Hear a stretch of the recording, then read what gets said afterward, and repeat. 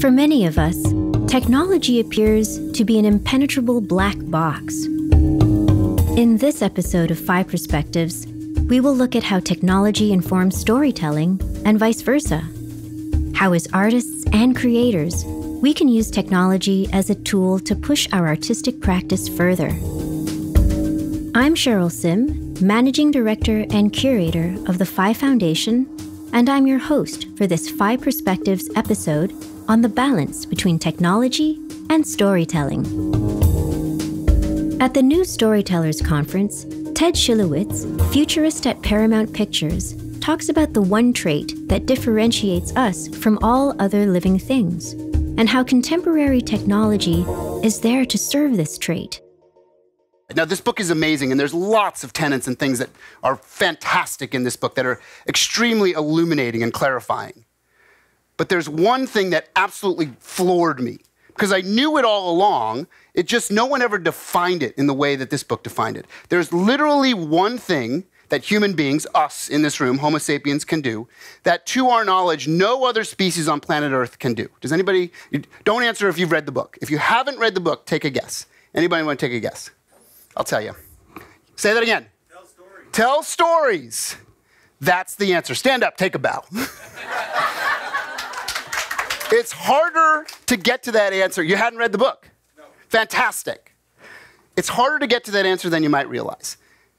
There is literally one thing that we do that nothing else on planet Earth that lives or sentient beings can do, is create and tell stories, create fiction.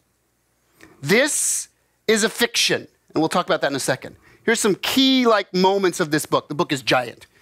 So these are just a couple of things to look at. As we talk about it, I'll bring them up, you can read them. These are just some things that I think are really valuable. So as you read these things, think about what we're doing right now. We've all gathered in this place. This is not real. It's artificial. Someone made this. Every single thing about this. Someone made the chairs, made the clothes you're wearing, made the fact that I have this microphone on and I'm standing here, and I've created a story dynamic here. Other animals can't do this. Imagine in this environment like this, there's other animals that are very close to us genetically. Like one little tweak of the DNA. Imagine if instead of 100 or so humans in here, there was 100 chimpanzees in here.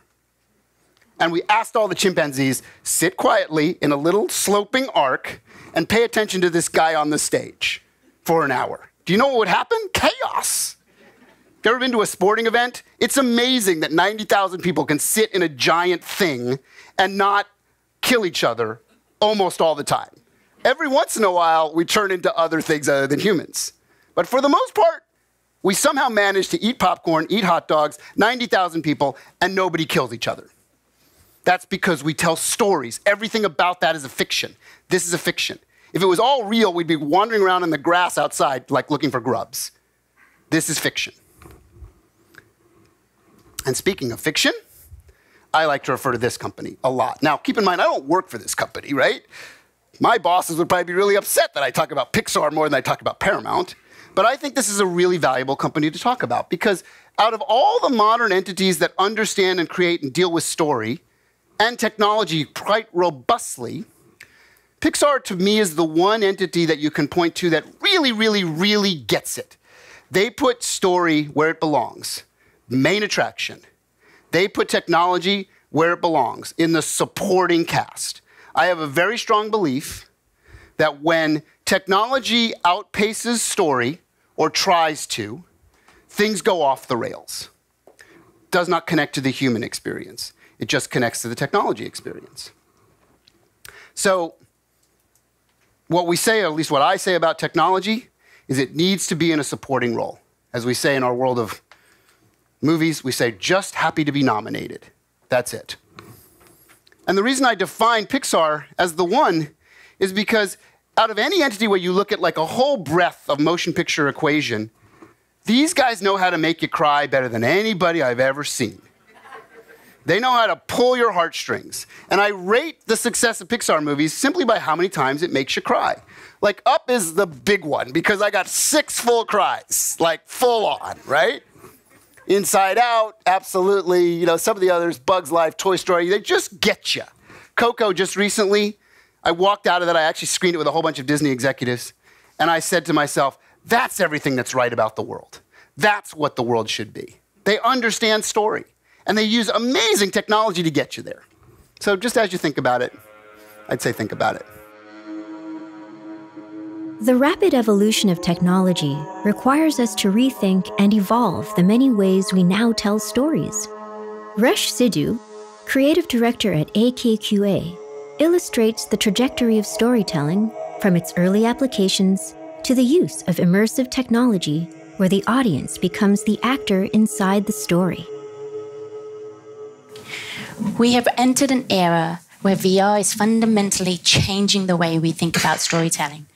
And all of these projects and all of these experiences, it's important to understand how they are progressing the medium forward. We've shifted from linear storytelling to non-linear narratives. But as VR continues to evolve, I constantly ask myself the question, how do you tell stories in VR? What does that even mean? And I've begun to think very deeply about the notion of storytelling. So deeply, it takes me back to the beginning of storytelling. Storytelling started way back in the early caveman times, and it was really a way for us to make sense of the world. It's part of what makes us human, to tell stories. As Sandra said, I'm a parent. I tell stories to my sons when they were small, and I've been telling stories to them throughout their life as they've grown up. It's a way we make sense of the world. It's not just that they get us from A to B. They help entertain us. They help us live. And eventually, those early tribal stories migrated into myths and what we now know from myths and religions and from rituals and myths to now religion. But something happened in the 15th century that changed that, and that was the arrival of the printing press. So what changed?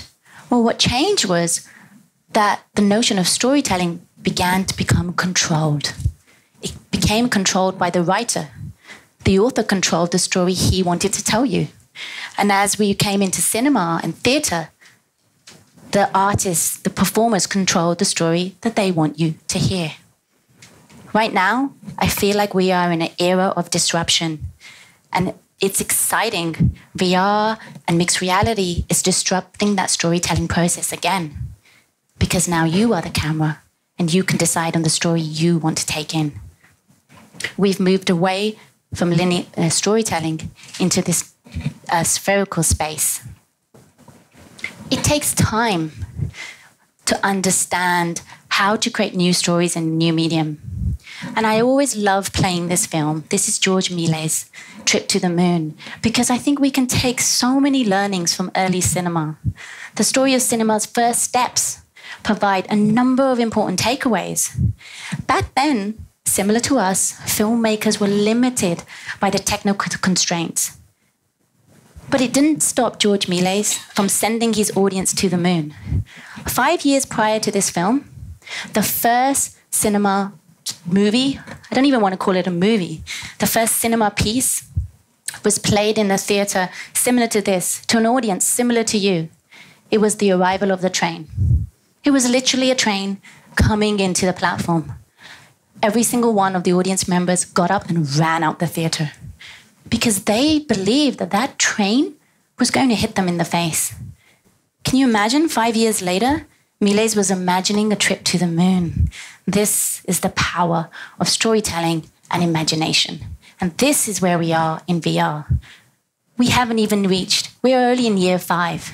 It took 10 years, a decade, from this film to get to the first full feature-length film, Citizen Kane.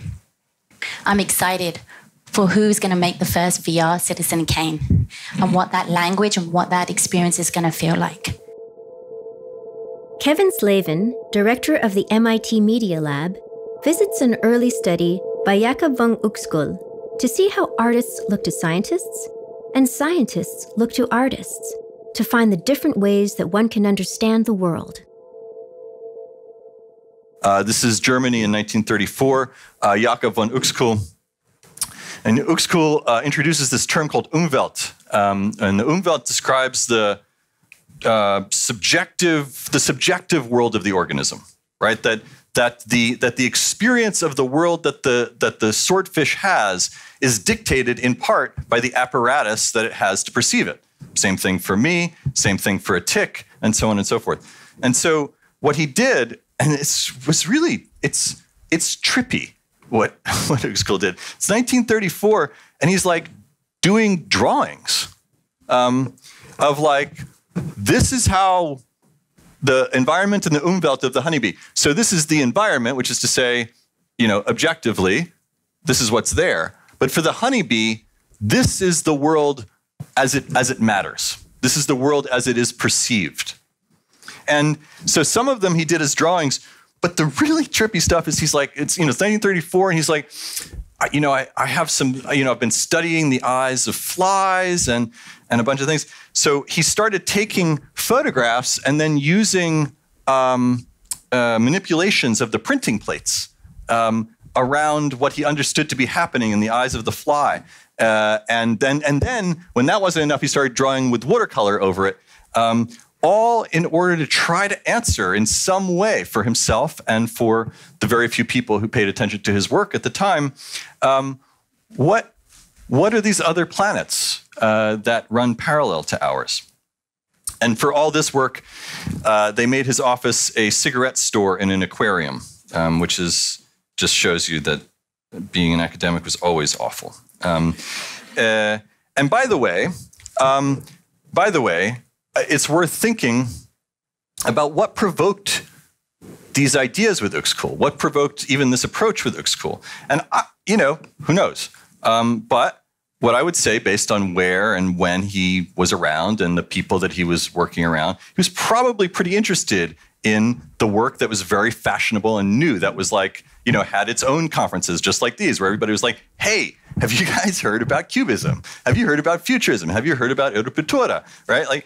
And so I think that this is one of those moments, one of those very important moments where artists look to scientists and scientists look to artists, because they both had the same question, which is, how do we understand the world? How do we understand the world? And so Uexküll says, here's the chandelier as seen by the man, and here it is as best I can tell, as it would be seen by a fly. And he's studying living systems, but he's basically making paintings. And in 2018, we are finally at a point where we can make living systems. And what I would argue is that the future of storytelling has to be made up of those systems. Our access to technology is now unprecedented. And as an artist, Don Hahn, a major actor in the Disney Renaissance of the 1990s, found any technological means available to him to be a painter, a filmmaker, a writer, and first and foremost, a storyteller. Mm-hmm. Well, yeah, I think we should all paint. It's just impossible and wonderful to be a painter. And I use my iPad only. I have an iPad Pro and I use Procreate. I don't use a stylus. I just use my finger. And I just love it. And to me, filmmaking is like painting, and like everything I do in life is like painting. What's amazing right now is a lot of my documentaries I shoot on Canon 5Ds, and the entry level to shooting a documentary and editing it is really low now. You can shoot an entire film. And there was one at Sundance last year on your cell phone, and you can even cut it and score it on your cell phone if your fingers were small enough. There's a joke in there which I won't use. But the ability to enter that world and make a film, and in animation is the same way. I'm not saying it's easy. I'm not saying the technology is easy, and I'm not trying to diminish at all the art of technology that goes into making those movies. But when you can make it transparent, I mean, that's the weird thing about animation or filmmaking.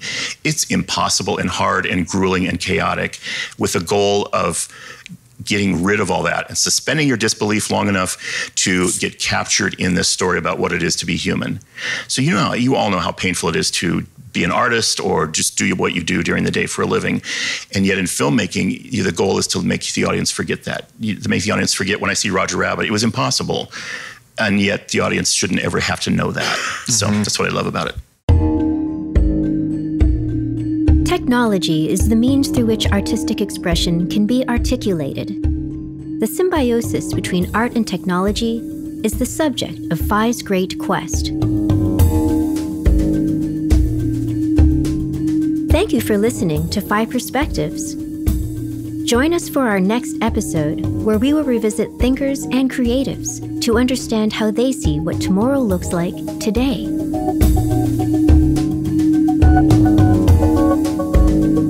To find out more, go to our website, phi-centre.com.